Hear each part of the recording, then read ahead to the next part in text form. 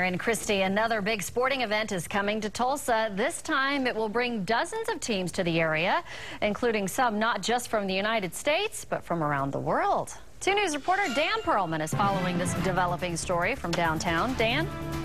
Well, we just heard about it at One Oak Field, here at One Oak Field. Mark your calendar for Memorial Day weekend next year. That's when about 80 youth soccer teams from all around the world will be here in Tulsa for a major tournament. The Tulsa Sports Commission and AC Milan, the world's most successful soccer club, are hosting the event. It's expected to have a nearly $3 million impact on the city. There will be both boys and girls teams ages 11 to 14 playing that weekend. Some of the teams will be Tulsa-based, some will be from elsewhere in the country, and others will be from as far away as Brazil, Colombia, and Peru.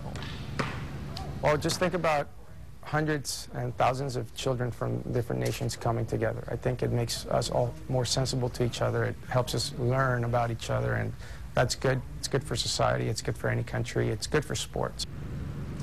Now, this tournament is still in the early planning stages, so things like a name still haven't even been decided yet. But one thing we do know is it will not be a one-time event. Organizers hope to have it here every single year. Live downtown, Dan Perlman, 2 News, works for you.